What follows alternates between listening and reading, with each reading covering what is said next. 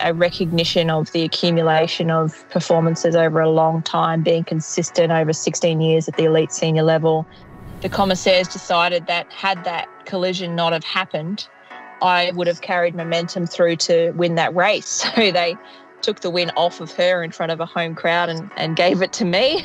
The one thing I found challenging over a really long career was that, and successful career, was that my psyche shifted from, at the start, loving trying to win, to at the end, fearing what happened when I didn't. As we sort of chipped away and the days went by, we sort of found that, you know, having a bit of time off was going to be the best thing to do. So that's exactly what we did. I'm the one with the target on my back. You know, I'm the defending Paralympic champion and world champion, so I'm the one to beat, and I always have to remember that everyone else is chasing me.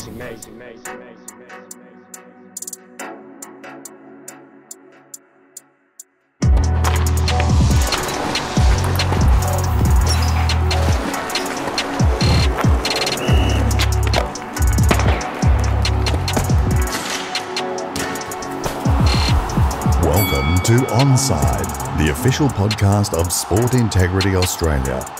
Our mission is to protect the integrity of sport and the health and welfare of those who participate in Australian sport. Hello and welcome to Onside. I'm Tim Gavel. This is the first episode in our Clean and Gold series in the lead up to the Tokyo Olympics and Paralympics. And alongside me for this series is the triple Olympic gold medalist and Sport Integrity Australia's Assistant Director Engagement, Petria Thomas. And Petria, you've got plenty of highlights, 3 Olympic gold medals. What's the best memory that you have of the Olympic Games?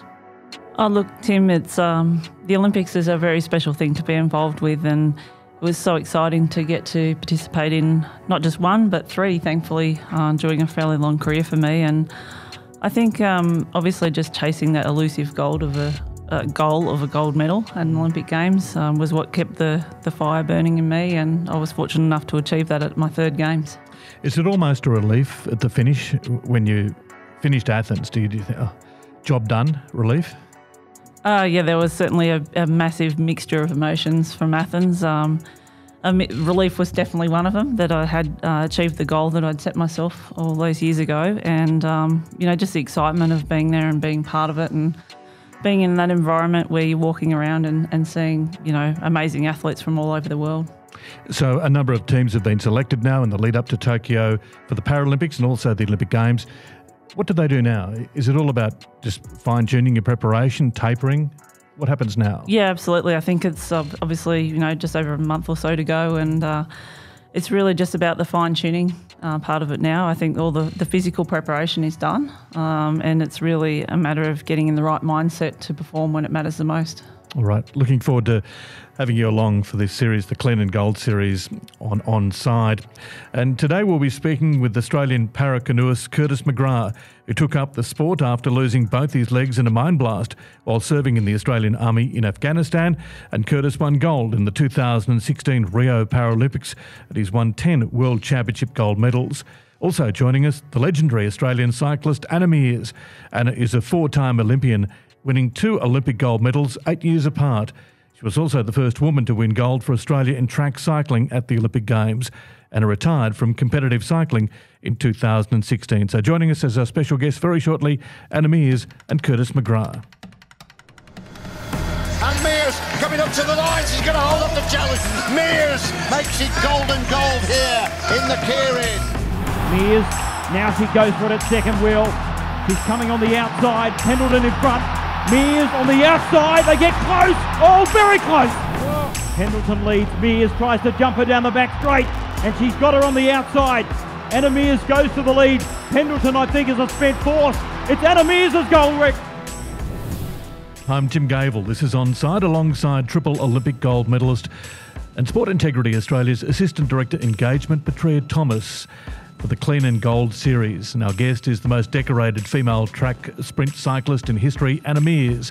Anna won 2 Olympic gold medals, the first in 2004 and the second in London in 2012. And also won 11 world titles across 4 different disciplines.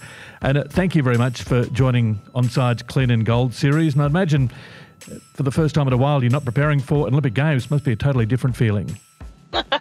Well, firstly, thank you for having me. And yes, it is a very, very different feeling not being in the competitive sense of an Olympic Games, but I am doing my preparations to commentate, which will be a very different experience.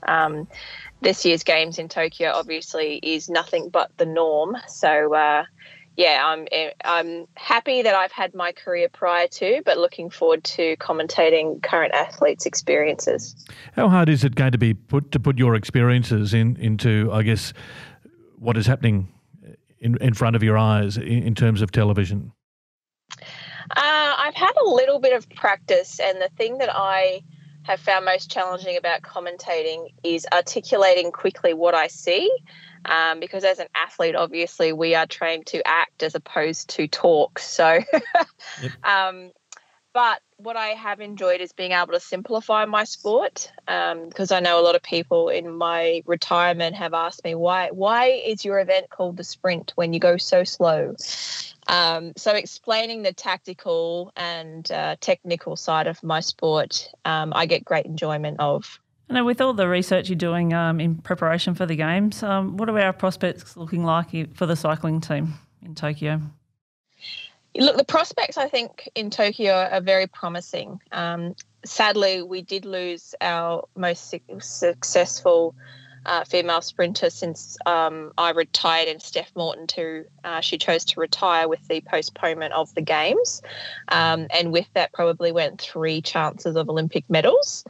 That being said, Carly McCulloch is still looking very strong for the individual women's events, and the men's team sprint has certainly come up significantly with the extra 12 months in the delay of the Games happening. And of course, our team pursuit squads are always very, very strong. It's just a matter of waiting to see what the rest of the world has done with the 12 months off, because it's been very difficult, as you can understand, to get any form of racing. I guess why your story resonates so much with the Australian public is, I guess, growing up in central Queensland, having it to do it the hard way. You didn't go to the AIS initially. And then, of course, in 2008, won the silver medal 7 months after breaking your neck in the World Cup in Los Angeles.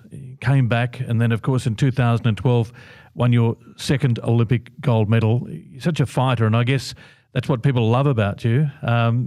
Do you still got that fighting qualities, I imagine, in everything you do?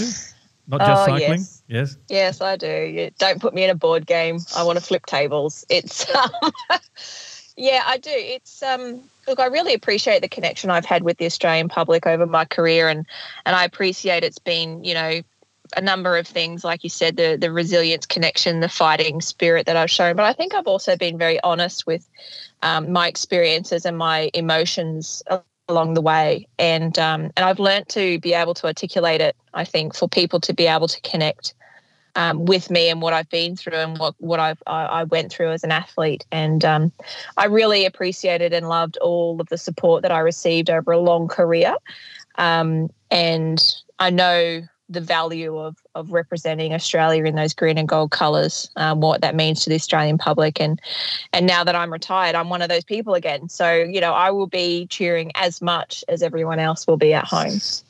Anna, you've had an amazing career. Can I ask what your proudest moment is?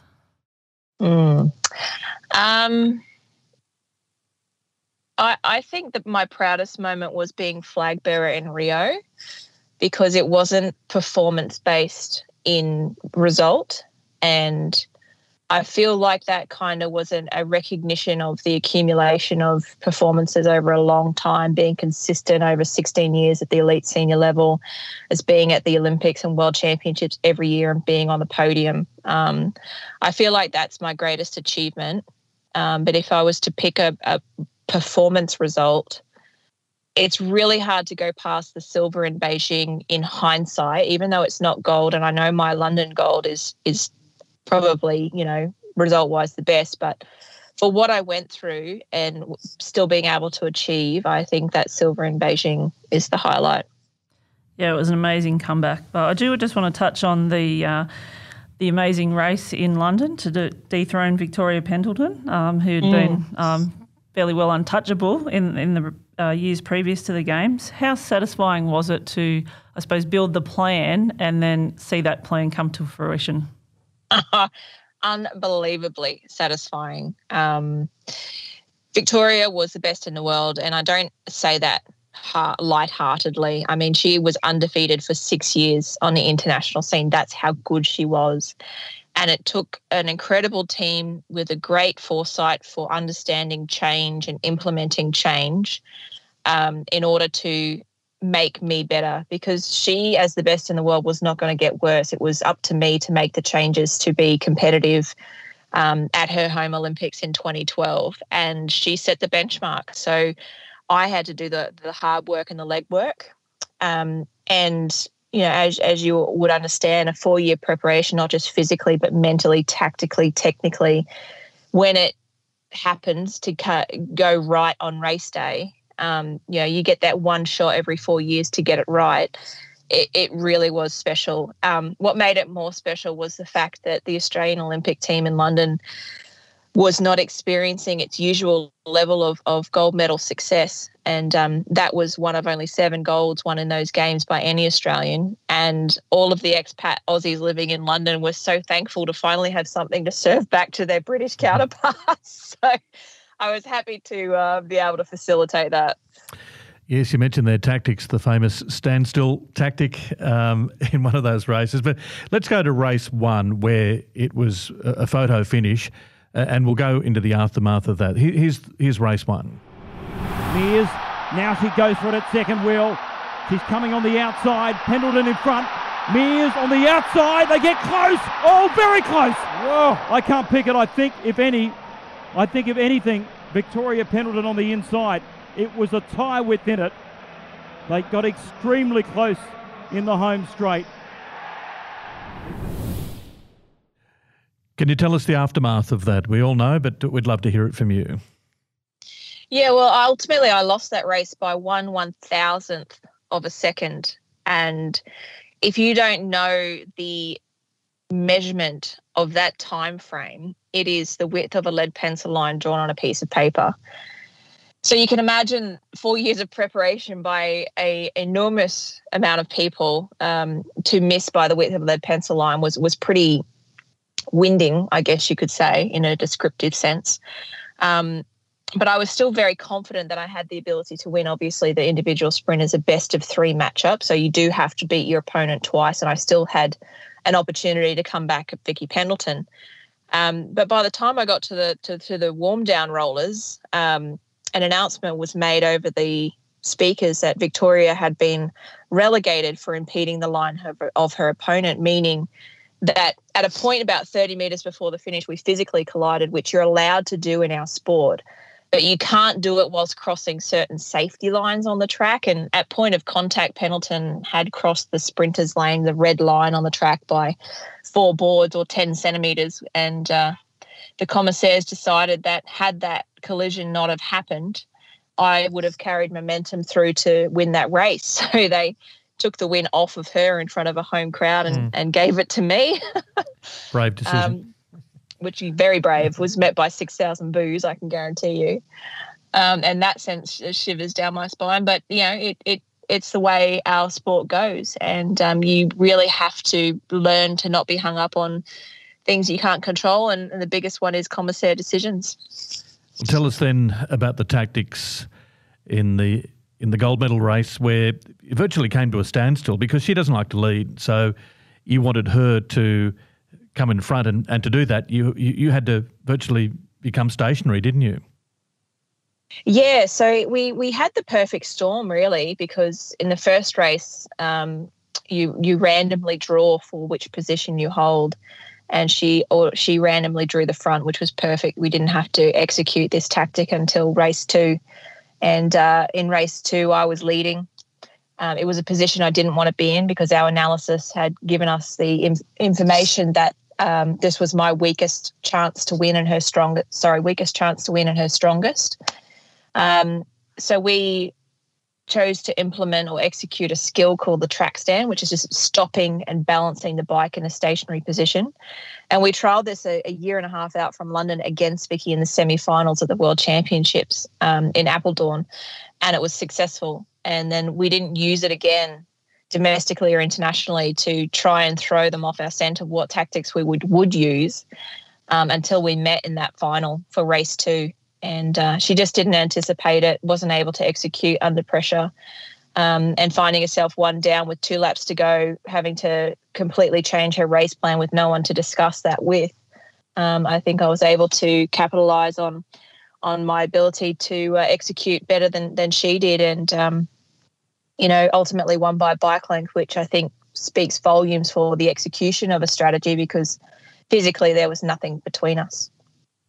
And a lot can be made about the rivalries between, I suppose, arch enemies on the sporting competition field.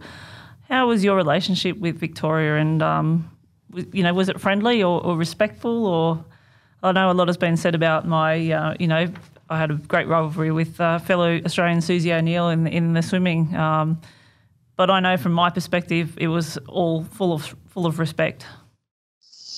Yeah, it was intense. I'll give you that, and I think the circumstances made it the perfect concoction for hype and, Aussie versus Brit tension in the past. No one really kind of knew where the relationship lay. And even I didn't know, because I never talked to Victoria Pendleton.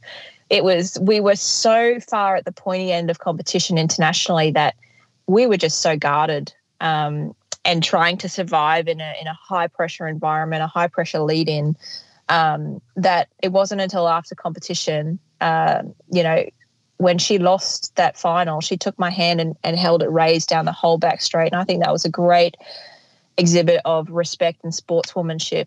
And then, under the track, when we were being marshalled for our medal ceremony, it was the first time in almost a decade that I felt like we literally were just 2 people catching up who hadn't seen each other in a long, long time. And our relationship, I think, has improved and grown with even more respect with time, because her retirement after London, my retirement after Rio, has afforded us some ability to almost share with each other the other 180 of our experience, which is rare because not many people will be able to understand that full 360 experience of what each of us went through. And I think that we both appreciate what each of us not only achieved but survived. Having read your book, fantastic career, but once you retired, it didn't finish there. I mean, you still had some battles after you retired, didn't you? Yeah, absolutely. I did a lot of preparation ready for life after sport, did all the work that, had all these pathways and options available to me, but life happened for me between London and Rio, and no one really helped me comprehend the mental and emotional anguish of loss of career, of loss and grief of team and environment and belonging and identity in context of an athlete's position. And not only was I dealing with that change and loss of career, I was dealing with divorce. I was dealing with the terminal diagnosis and ultimate death of my coach, Gary West. I was dealing with a body that had been so battered and broken that I had to, really work on treatment and physical health as well as mental health. And it was an extremely difficult transition for me. I'm now 5 years in, and I can say I'm in the best place I've been. And I hope in a year's time I can continue to say that. It's a slow process. I don't know how long it will take me, and it's certainly a different time frame for every athlete, depending on all the things that we have to process and adjust to.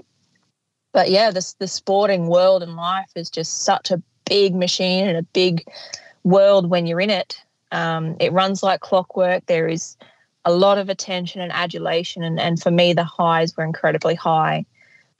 So that when I stepped out of it, I realised that life without that world was much, much bigger, with far less people who cared, or it appeared to have cared, and the so-called normal life felt low in comparison to what normal was for me for 24 years as an elite athlete.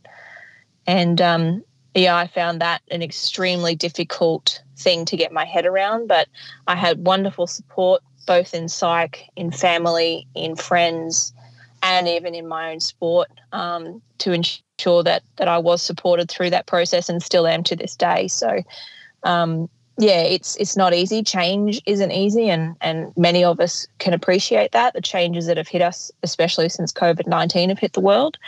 But change can present itself in so many different forms that we just need to give ourselves a little bit of a break every now and then and ask for help in order to survive some of these challenges that face us. I know it's great that you're still involved, in sport. You're commentating for Tokyo, and I know you're a part of the team executive for Commonwealth Games for our Birmingham team next year. How important is it to you to keep in touch and give back to sport?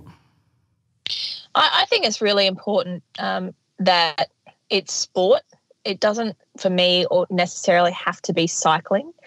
And even though I have a love for cycling, I have dedicated and been in that circle for so long that it's refreshing for me to be in a different space. And by being involved with the commentary, by being involved with you, Petria, and supporting your role as chef for Birmingham Games and the Commonwealth Games Federation of Australia, it's fascinating for me to see it from a completely different perspective. It's fascinating to be able to offer my insights to different ears, but also to be a set of ears and learn and absorb still in that environment. And that's the one thing that I do love about sport, is it's a great vehicle to teach.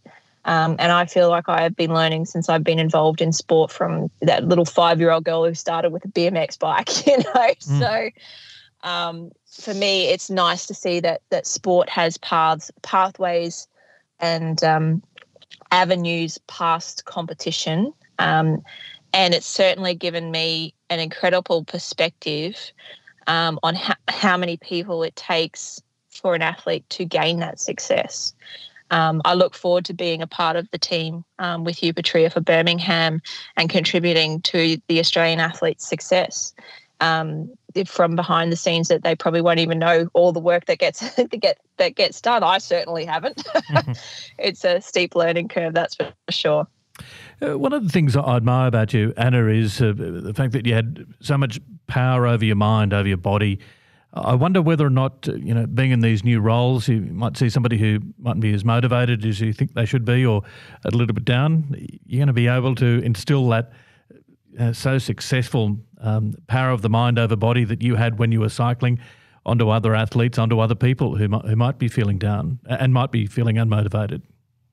Well, I hope so. The thing is, most people only ever saw me as an athlete when I was in moments of success. That's why I think my book is really different, in that it completes the picture of the 4 years that happen in between either the Commonwealth Games or the Olympic Games and the World Championships for me as an athlete, because I do struggle and I do hit low points and I do have down days, and my motivation gets challenged constantly. And it's, the lessons that I learned as an athlete that helped me, not try to repress those moments, but actually just accept and deal with them, and learn how to move forward with them.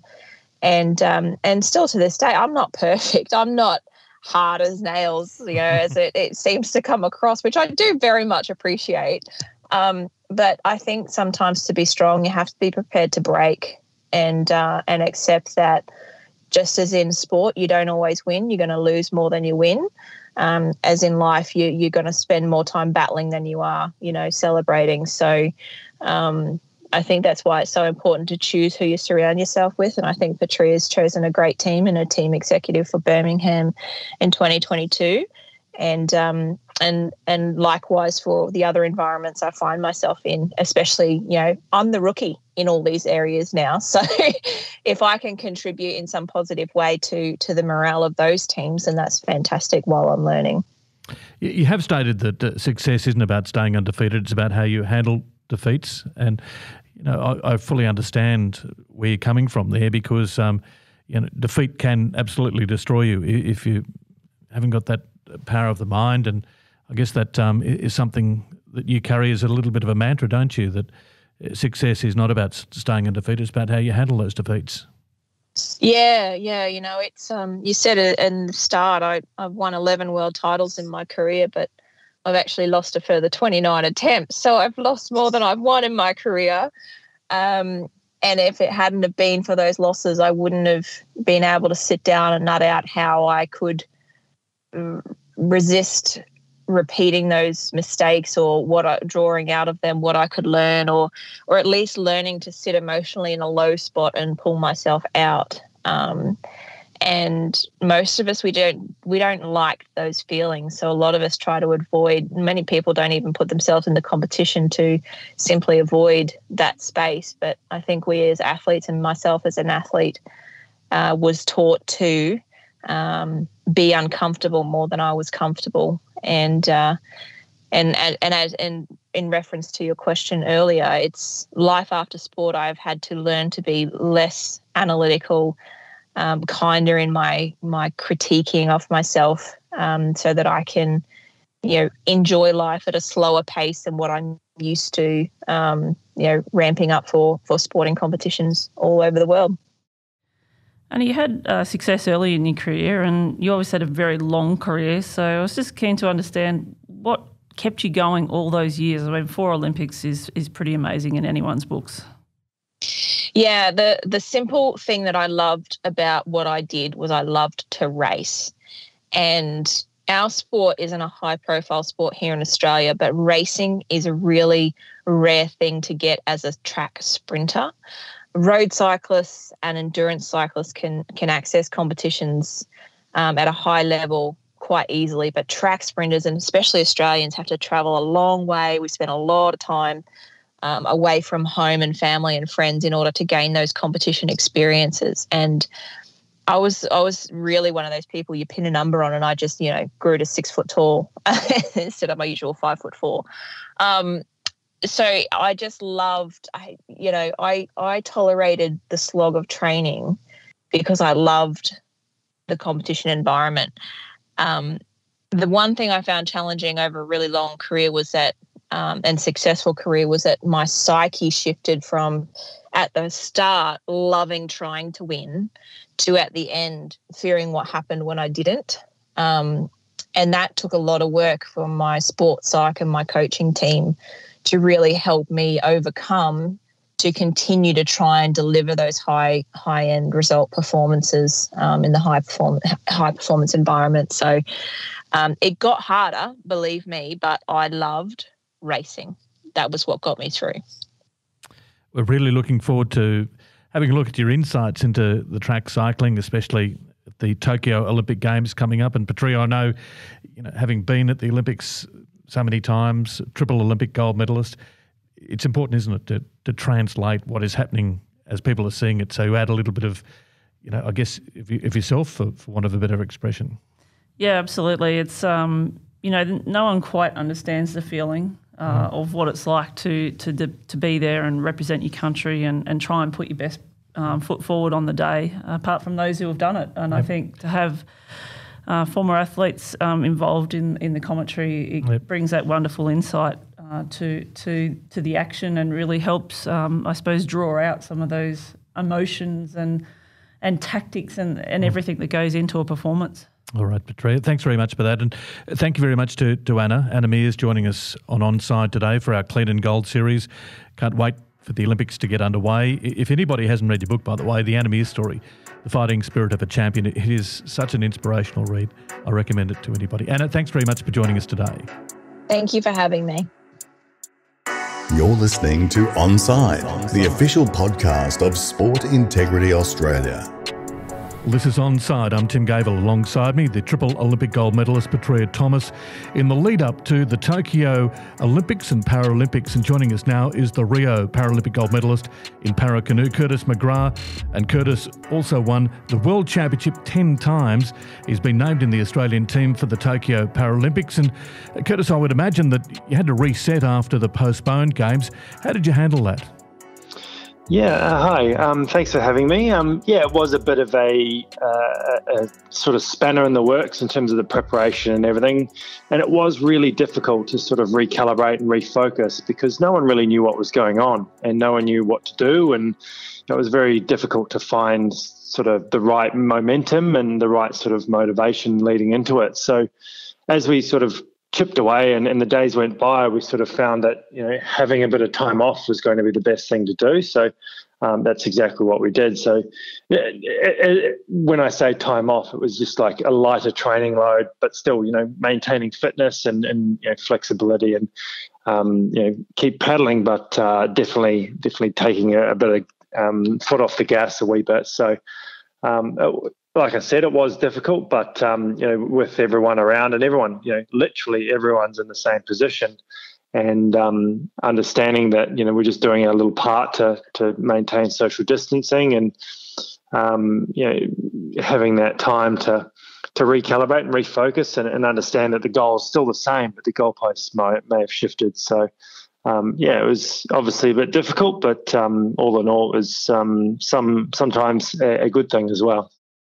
Curtis, now that you've got a confirmed date for competition and, things seem to be going ahead for the Olympic and Paralympic Games, how is your mindset now? How did that change when you had that sort of finishing line in mind, so to speak?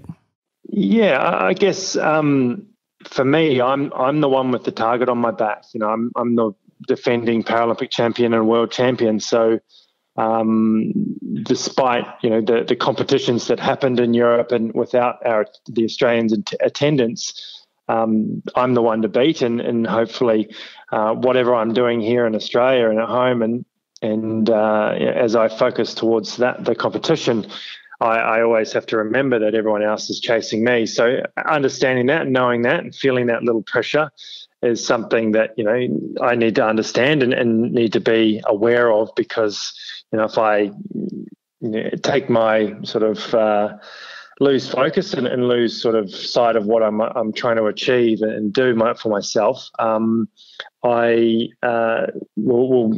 get caught up. So I definitely want to stand on top of the podium twice, and that's really kept me motivated. And as I said just before, understanding the goal has changed, and it's just the goalposts that are moved. So in saying that, it's a bit of a long season. This will definitely be my longest season, and maintaining that motivation and focus has been a little bit difficult, but that standing on the podium is definitely going to be a huge motivator, and it has been throughout this period. Well, you're used to overcoming adversity, aren't you? If we can cast your mind back to 2012 when it all changed for you, and just your comments while on the stretcher after walking onto that mine, suggesting that you were going to be a Paralympian. You already had it in your mind that you were going to be at the Paralympics.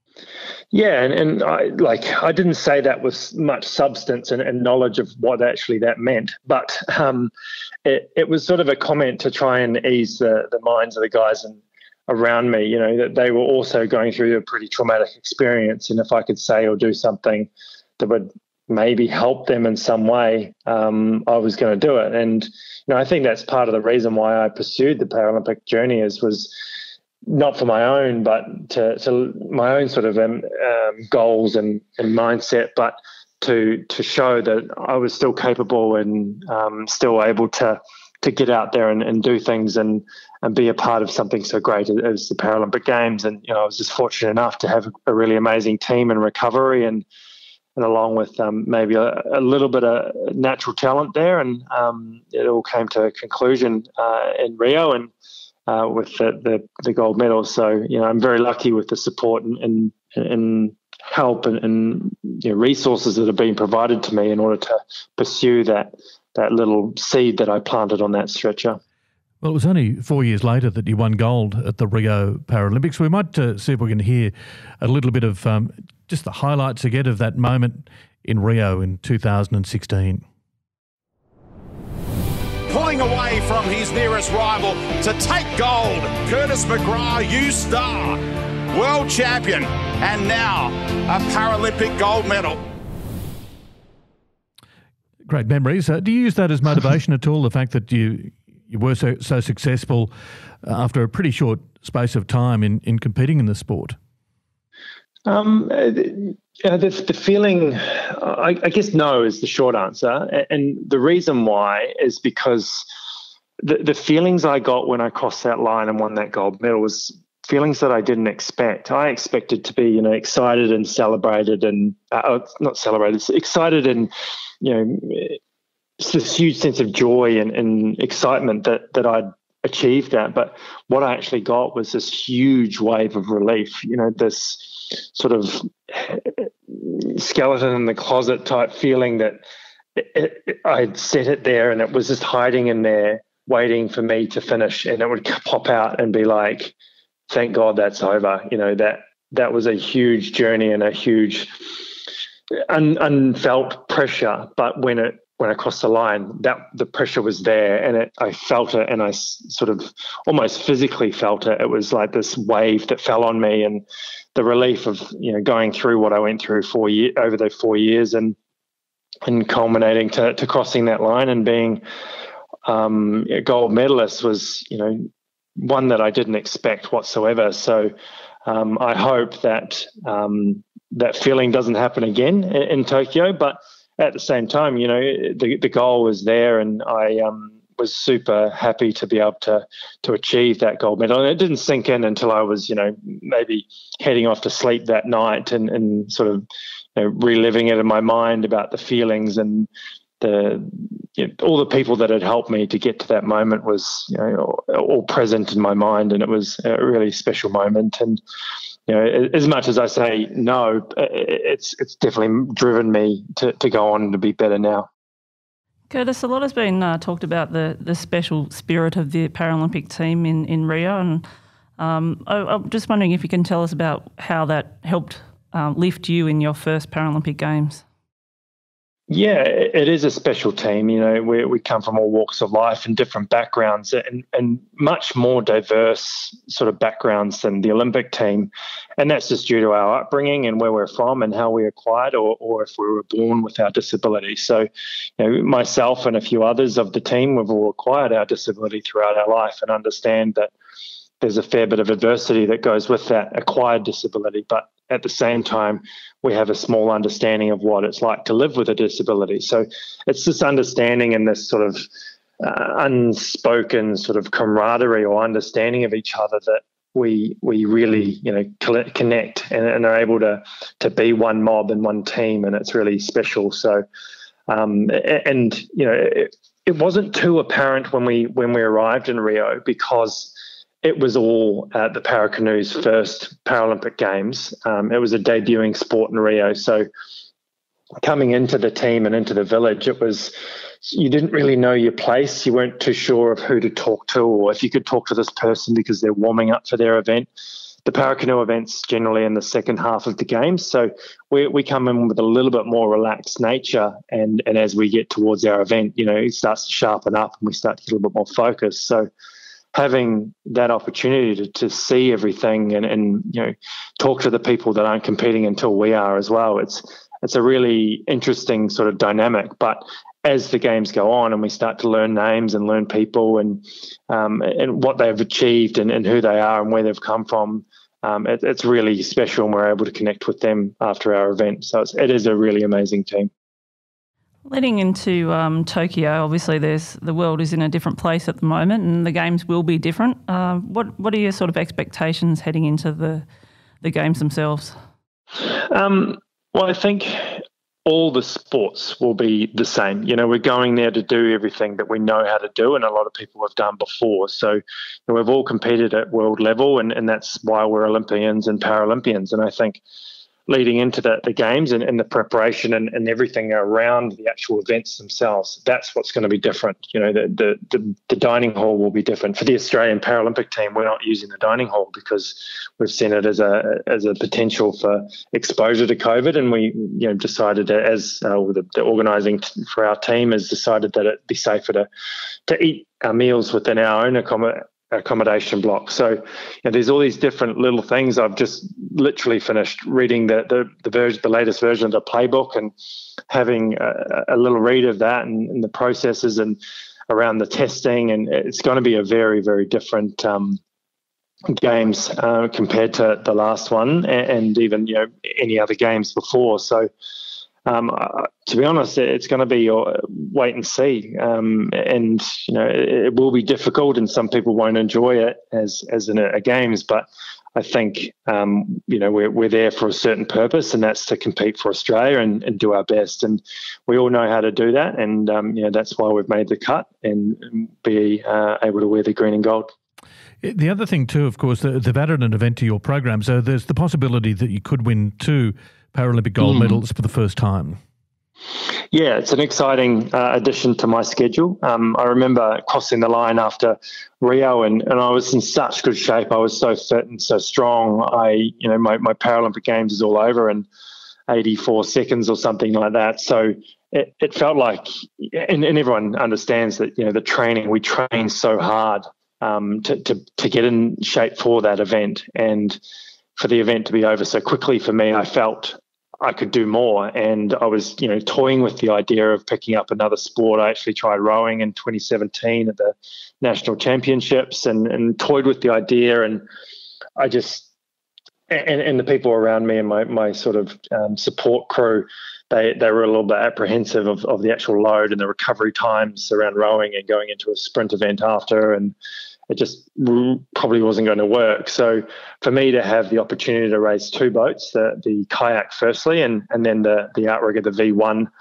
canoe the day after, is really exciting. And I'm chewing at the bit to have the opportunity to race at the Paralympic Games in that boat, because it's a boat that I've never actually been beaten in. So I'm super hopeful, and there is a lot of competition out there that's come through the woodwork over the last 18 months or even 2 years, and it'd be exciting to race, and I love to compete, so having 2 opportunities is just as exciting. Your backstory is going to be part of the promotion in the lead up to the Tokyo Paralympics. How do you feel about having to revisit it time and time again to talk about what happened in 2012, losing both legs? Does it play on your mind, or do you use it as motivation? Because a lot of people will use your story as inspiration. They'll say, well, there's a bloke that is doing something that we're not sure that we could do. Yeah, I guess that's a pretty rewarding thought. I think, if me having that story and maybe using that story for someone else's benefit, I think it's really, really special. And I'm quite honoured that someone would have that ability to gain something from it. And that's, I do a bit of public speaking and telling my story, and that's what I hope that people take away, find some inspiration and some sort of drive to overcome their own adversity through learning and understanding my plights of life. And I guess, it was difficult to tell my story at the beginning, and as time goes by, I'm more able to tell my story with fluid words and not have to get emotional about it. And it is a very sort of traumatic and emotional journey to tell my story. But over the years, I've been able to tell it to a lot of people, and I hope that everyone's taken something away from it. And I'm more than happy for people to use it as their own little tool. And for myself, I do see it as something that I've gone through worse, and I know what a bad day is, and I understand that despite what happens on the event day, life goes on. And I think it's a really good perspective piece of my life, and I understand, like I said, what a bad day is really. They talk about sport often as, going into battle. Well, you actually have been on the battlefield and experienced that. So I was just wondering, is there any sort of transferable skills that you learnt on the battlefield that you can take into your competition that really help you? This is a question I get asked quite often when I do my public speaking. And to be honest, I think it's just understanding that, hard work does pay off. And not necessarily on competition day, because I think the competition day is so specific to that event and that, of sport and even everyone else's sport. It's very sort of different when you go into a competition day. But the training especially, lots of grinding, lots of early, sort of making yourself uncomfortable. And that's important to make sure that when you come to event day, you're ready for anything. You're ready for the headwind, you're ready for the tailwind, you're ready for a bad start, you're ready for some disappointment in the heat, and then being able to come through and have a really good race when it matters. And sometimes that doesn't happen, but as long as you're trying your best, and I think from the military, you're not given all the resources in the world to make achieve the mission, but as a collective and as a team, you're able to come through and achieve that mission and sort of achieve that goal as well. So, the military has definitely taught me how to communicate and understand that different people have different ways of doing things, and that's really important to learn and understand that there's many different ways to do something. So you might as well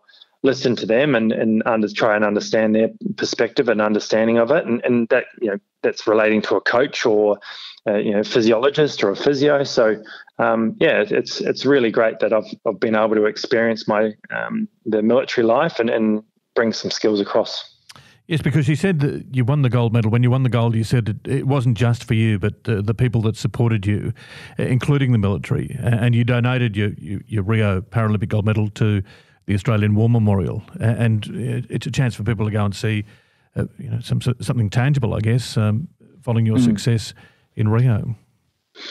Yeah, as I said, crossing that line, it was the relief, I think, of all the people that had supported me, from the guys who carried the stretcher, the chopper pilots, the doctors, the physios, the prosthetists, and then my family and friends as well. And having those people there with me was really special. And then to achieve that gold medal and have it as a display piece at the Australian War Memorial, I was able to pass my story on even more. And I think having my story there proves that the power of sport to overcome adversity and have good support and recovery and resources around you. You can achieve some really amazing things. All right, Curtis, thanks very much for joining us on Onside today, and all the best at the Tokyo Paralympics. And it's an incredible story. We'll all be watching and cheering. In two events, it is a little bit different for you, and the whole thing's a little bit different, let's face it. But we are really looking forward to watching you in action. Thanks very much for joining us on Onside today. Thank you very much. Cheers. I'm Dr. Larry Treese, and I'm a sport and exercise medicine physician and the medical advisor at Sport Integrity Australia. I've supported our athletes to clean and gold performances as an Australian Olympic team doctor at the Rio and Sochi Games and as a Paralympic team doctor in Beijing. My 3 tips for competing clean are: get good advice, use the Sport Integrity Australia app, and check in with your sport or team doctor and sports dietitian. Follow a food-first approach. No one ever tested positive to broccoli. And if you're unsure, don't take it. Don't risk your reputation. Thanks for listening to Onside's Clean and Gold podcast. There'll be plenty more in the lead up to the Tokyo Olympics and Paralympics.